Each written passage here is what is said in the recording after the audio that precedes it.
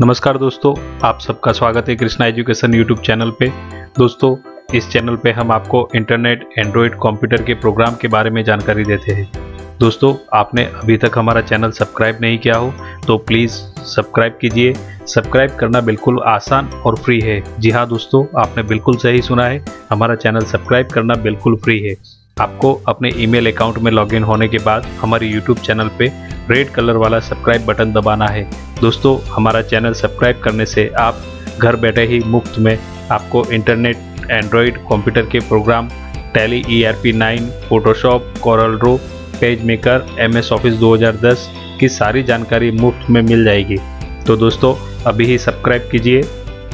और दोस्तों, आपने हमारा चैनल पहले से सब्सक्राइब कर दिया हो तो दोस्तों आपका बहुत बहुत धन्यवाद। तो दोस्तों, आइए हम आगे सीखते हैं।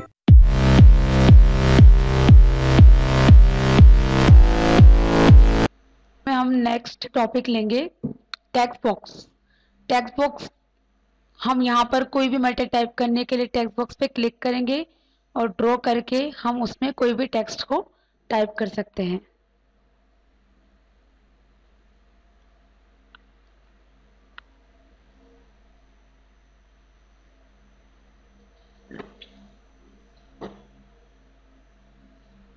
इसके बाद हम हेडर फुटर देखेंगे।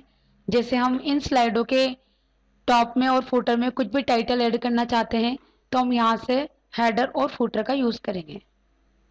जैसे हम यहाँ पर डेट एंड टाइम देना चाहते हैं।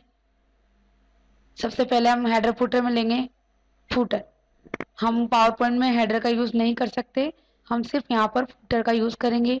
फुटर में हम जो भी टाइप करना चाहें वो हम लिख सकते हैं। जैसे हमने लिख दिया कंपनी का एड्रेस।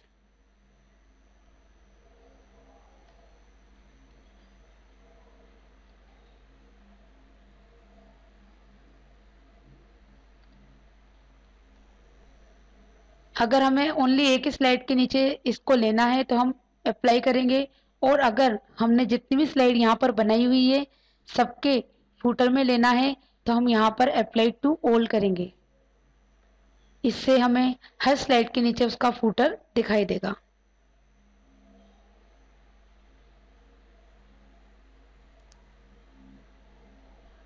इसी तरह से हम डेट एंड टाइम का यूज करेंगे।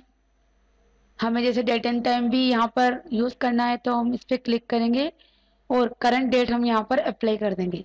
जैसे आज डेट है 30 सितंबर, तो हम यहाँ पर इसको अप्लाई टू ऑल कर देंगे।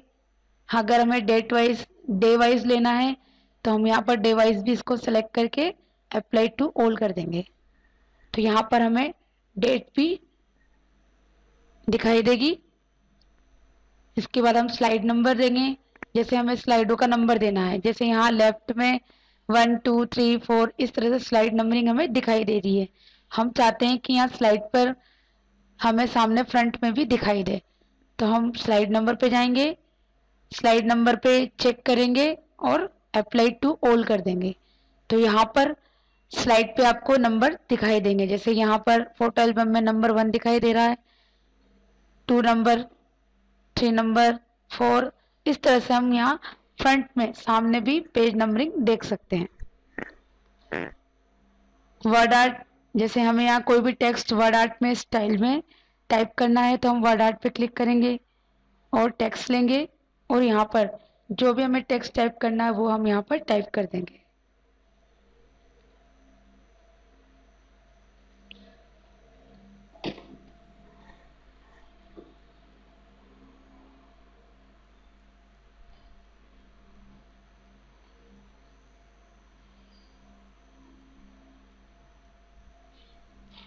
जैसे हमने ये वर्ड आर्ट में सॉफ्टकॉम कंप्यूटर टाइप किया।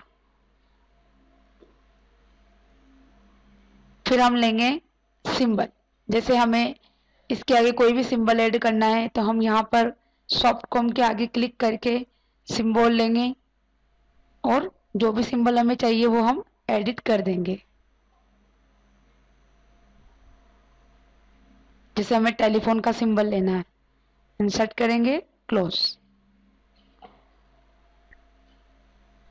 नेक्स्ट हम देखेंगे डिजाइन। डिज़ाइन मेन्यू में हम यहाँ से डिज़ाइन में कलर्स वगैरह एडिटिंग कर सकते हैं। जैसे हम फोटो एल्बम पे क्लिक करेंगे और यहाँ पर थीम्स पे क्लिक करके हम किसी भी थीम को अप्लाई कर देंगे। फिर हम यहाँ से इसके कलर्स को चेंज कर सकते हैं थीम कलर के।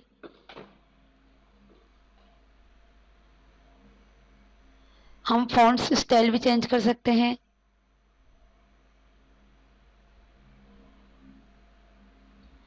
इफेक्ट्स हम जो भी इफेक्ट हमें चाहिए यहाँ से हम इफेक्ट अप्लाई कर सकते हैं। नेक्स्ट हम बैकग्राउंड स्टाइल्स को चेंज कर सकते हैं।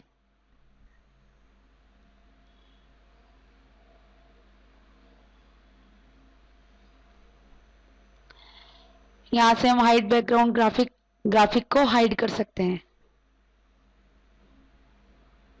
अगर हमें पर्टिकुलर सभी स्लाइडों का कलर अलग अलग लेना है तो हम यहाँ से बैकग्राउंड की इस एरो पे क्लिक करेंगे और जैसे हमें यहाँ सॉलिड फील कलर लेना है, जैसे फर्स्ट स्लाइड का ये कलर हमने चेंज किया, इसी तरह से हम सेकंड स्लाइड पे क्लिक करेंगे और सेकंड का कलर भी हम चेंज कर सकते हैं। तो हम पर्टिकुलर स्लाइड को सिलेक्ट करके अलग अलग कलर यहाँ से फिल कर सकते हैं। जैसे हम इसको पिक्चर एक टेक्सचर फिल करना है इसको सिलेक्ट करेंगे,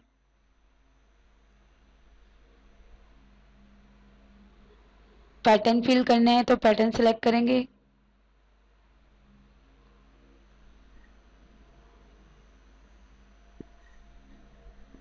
इस तरह से हम यहाँ से इनको चेंज कर सकते हैं। क्लोज कर देंगे। पर्टिकुलर हर स्लाइड का अलग अलग इफेक्ट हम यहाँ पर अप्लाई कर सकते हैं।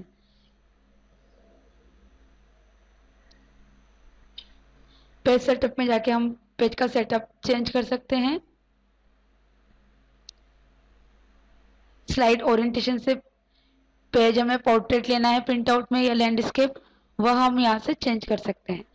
जैसे ये जो स्लाइड है पोर्ट्रेट है, लैंडस्केप में है, अब पोर्ट्रेट लेनी है तो पोर्ट्रेट पे क्लिक कर देंगे। जनरली इसकी स्लाइड जो प्रिंट आउट होती है वो लैंडस्केप में ही रहती है। नेक्स्ट हम आपको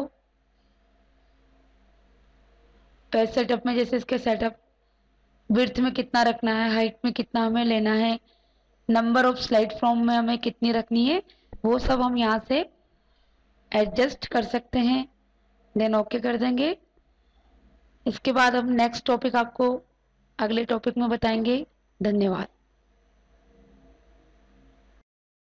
दोस्तों, आपको हमारा ये वीडियो पसंद आया हो तो प्लीज़ इसे अपने दोस्तों के साथ शेयर करें, सब्सक्राइब करें और लाइक करें। अगर आपको कुछ जानकारी चाहिए तो प्लीज़ कमेंट करें। Thank you for watching.